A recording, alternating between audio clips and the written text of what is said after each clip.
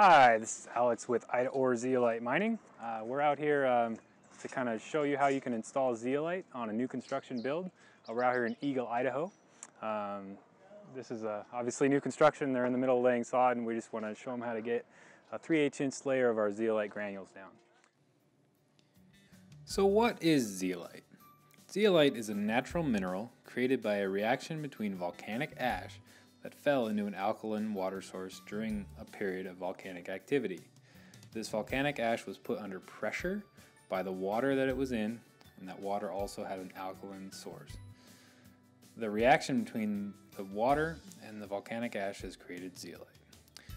This combination, after it was put under pressure, resulted in a mineral with a porous and three-dimensional honeycomb framework that yielded a net negative charge.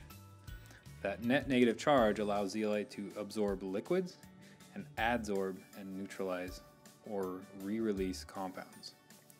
The finished product works both like a sponge and a magnet, soaking up microscopic particles and trapping them inside, allowing those particles to be re-released for future use.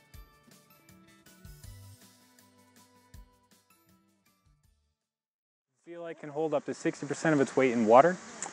It's used for capturing water and capturing nutrients. You're going to utilize those nutrients better, and you're going to utilize the water that you're using.